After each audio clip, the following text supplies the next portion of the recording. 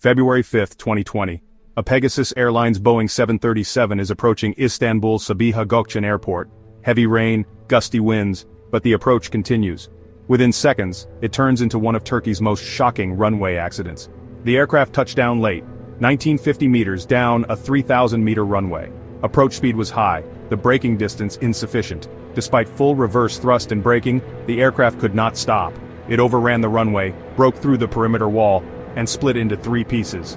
3 people lost their lives. Passengers were evacuated within minutes, but questions remained.